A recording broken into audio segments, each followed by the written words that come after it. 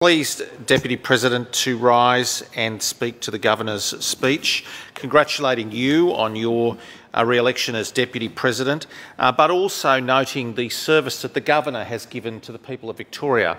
And I want to place on record my respect and appreciation of her and Tony and the great work that they have done over their period in Government House. I was impressed that they were the first of the Commonwealth jurisdictions to meet the new King, and I welcome the additional award, or the award that's been given by the new King for service to Linda Dessau, our Governor in Victoria. I think that that is a marker of the service that she's given, not just to King Charles III, but to the people of Victoria. But noting that the Governor's speech is a speech written for her by the government of the day, there are significant deficiencies in the Governor's speech. And when one looks quickly at the Governor's speech, you become alarmed that many of the key issues have not been confronted. If you look at health, and my eyes immediately went to health and I listened carefully as she spoke, but there was nothing in the health discussion that would deal with the massive growth in the waiting list under this government. As Health Minister, when I left, and 30th of June 2014 was the last full year's figures, just over 38,000 Victorians were on the official waiting lists. Now in the mid-80,000s on the waiting list, a huge increase, and an increase that had well and truly started before COVID. That increase was obviously impacted by COVID, but we have the longest waiting list, I think, in the state's history, and huge lists in key locations. Monash, and in my electorate, the Monash Health and Eastern Health and Alfred Health in particular service, and all of those health services have got massive waiting lists, and this is a direct and terrible, frightening impact on so many Victorians, particularly older Victorians, particularly vulnerable Victorians. And it appears the government is heartlessly uninterested in dealing with this. It seems incompetent and unable to deal with these problems. I see the Heart Hospital, the announcement of the Heart Hospital opening. Now, my information is it's not actually fully functional as yet. And that comes from nursing staff within the hospital who indicate that it's on a sort of a skeleton staff, and they're trying to piece together enough people to run it. But the truth is that we announced that hospital in 2014. It was the Liberals who announced it first. 130 million for a hospital to be built on the Monash Medical Centre site, and the Labor Party sought to match that policy. What they did not tell people is that they did not intend to build a remotely similar hospital, but to build a distant hospital on the Monash Education Campus, Monash University Education Campus, not near the hospital, which has involved thereby the massive duplication of facilities, the massive duplication of urgent care and ICU and other facilities, including sterilising and kitchen facilities, a massive increase, and the cost, and we'll wait and see what the final cost is, but all the information I have is that it's north of $550 million. How on earth you start off with a hospital, you know, somewhere between $100 and $200 million and end up with something north of $500 million is quite extraordinary. And they've been so slow to build it. That hospital, if we'd been in government, would have been built by the end of by the election in 2018. And that was Labor's commitment too. It's extraordinary to go back and look at the public accounts and estimates hearings through that period between 2014 and 2018, and Jill Hennessy valiantly trying to explain when it would be finished and what the cost would be. And every time the questions were asked, the cost was going up and up and up. My information is that the cost will be significantly north of $550 million. And 2023 I'll let people do the arithmetic from 2014. That is 9 years, not 4 years. It's 5 years late and more than three times the original budget. Now, how on earth you can be so incompetent, so just blindingly incompetent, that they could fail to manage that project properly from the start. A needed project, a project announced by the Coalition, a project announced in government by the Coalition, but a project delivered 9 years after, 5 years late, and more than three times the original cost estimates that Labor themselves had put on it. So these health issues are very significant, and I noticed the inadequate funding for many of the health projects that are listed by the government in this Governor's speech. The New Royal Melbourne and the New Royal Women's are not fully funded. There's a bit over $2 billion there. They're going to need north of $6 and a bit billion, and there seems to be some doubt about even that figure and whether it is larger. And the campus is being split. This is, I think, a suboptimal outcome in many regards, splitting the campus. They say they want to put the outpatients and other facilities down in the new Arden corner. All of this designed to prop up the metro. And the metro itself is a case study in how not to conduct projects. If you look at the work on the metro, it's at least $3 billion over budget. And there are still many significant problems with the metro that I am aware of, that many people are well aware of, and they will come to fruition or to public notice in the next period. But $3 billion, how do you get these projects so wrong? How do you get them so incompetently focused? It's just bizarre. And we've seen today Corey Hannett resign. I think that is quite extraordinary, and we need proper explanations about, our Controller General. He had a funny title, and you sort of thought it was a little bit Gilbert and Sullivan-like, really.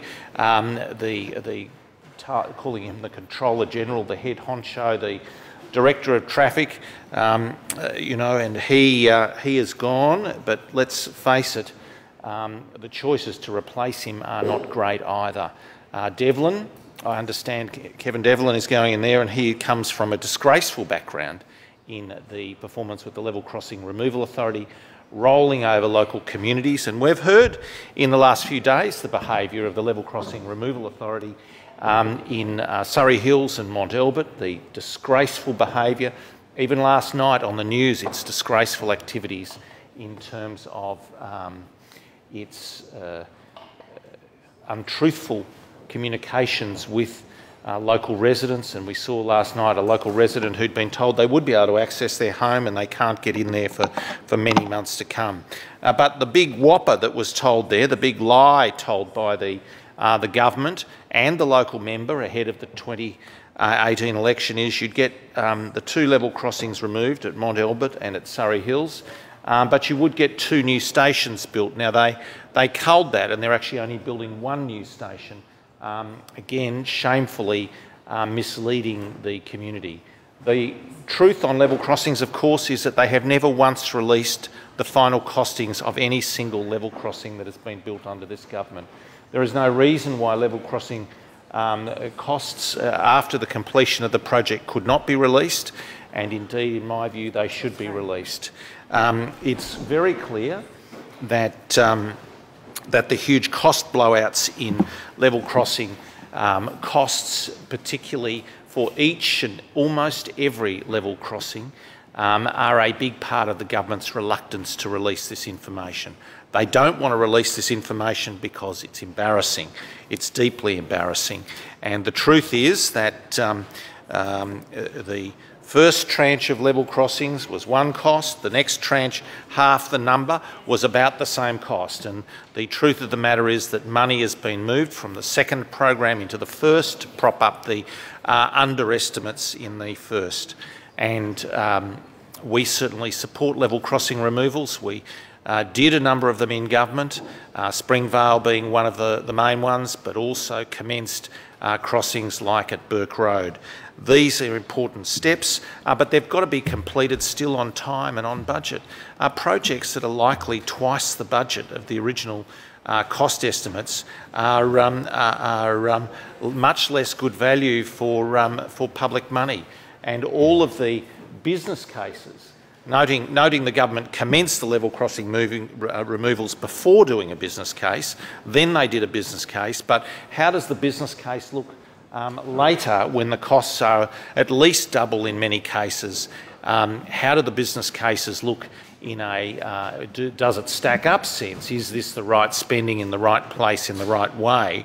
Are legitimate questions that people can ask. But of course, the details of the costs, the details of the outcomes for each and every level crossing have never ever been released. We've asked for it in this chamber, we've asked for it at Public Accounts, it's been asked for at PAYAC, it's been asked for at FOI, and the government has fought and fought and fought on every occasion not to release that basic information. But this is a government too where these projects, wherever you look, are out of control. Even very good, recently opened projects like the Mordialloc bypass, 40% over budget.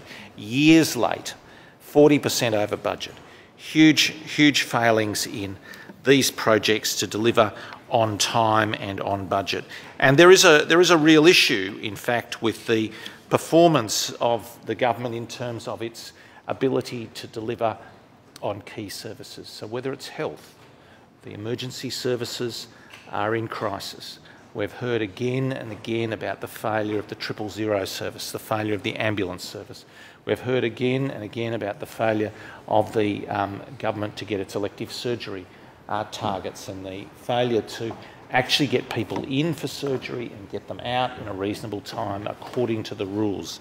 And the waiting list is blown out. We know that the homeless situation, we had a question in the chamber today that touched onto the homelessness issue. So when it comes to basic services, this government can't deliver. They can't seem to deliver properly. In education, we've seen a fall in performance in a number of key areas of literacy and numeracy.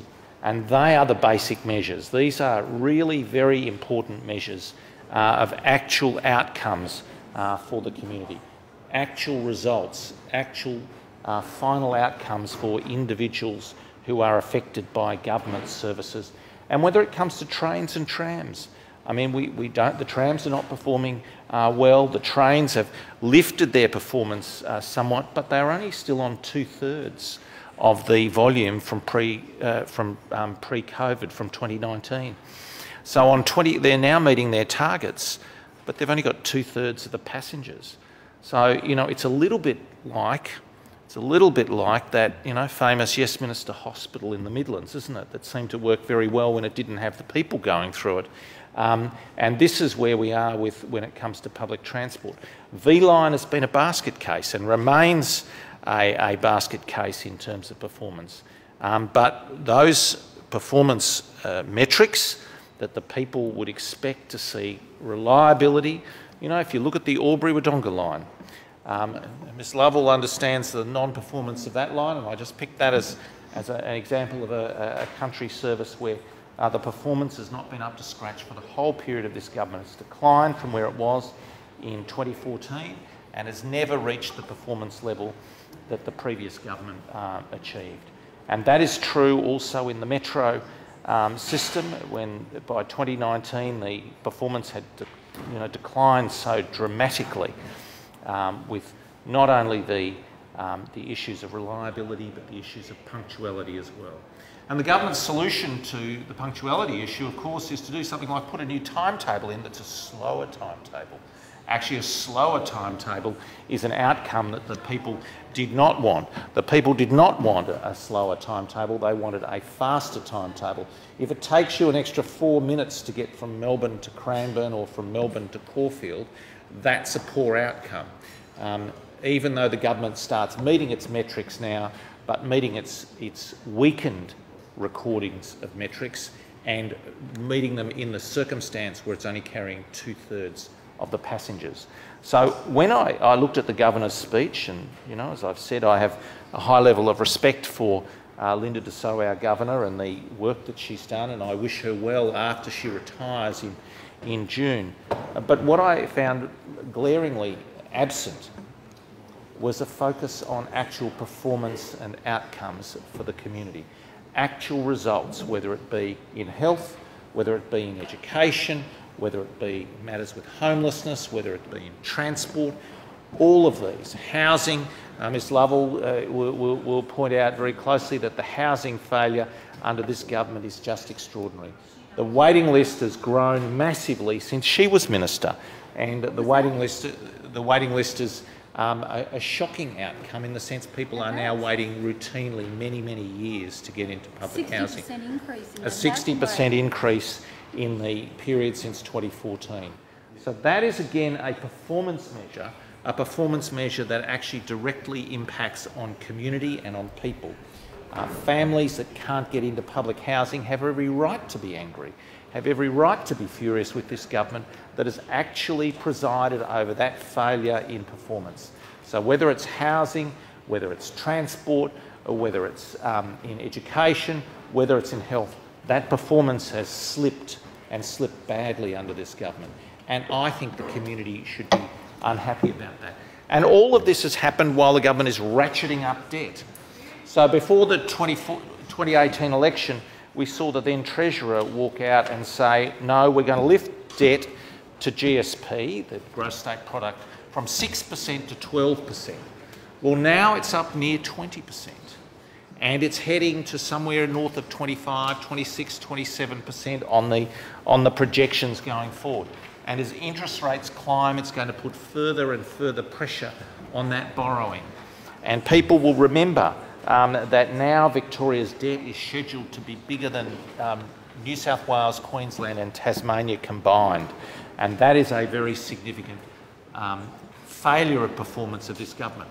And much of that has gone into project overruns, cost overruns on major projects. Thank you, Mr. Davis. I might the cost. Thank you. Thank you for extending.